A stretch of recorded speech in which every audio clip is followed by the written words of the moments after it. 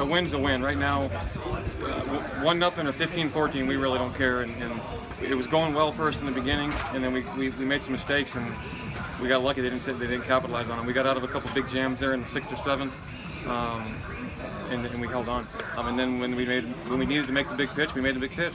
It's for sure an advantage, no doubt about it. But I mean, they win one game, and now it's, you know, all they got to do is win one more. So we're not looking to try and go any deeper than this.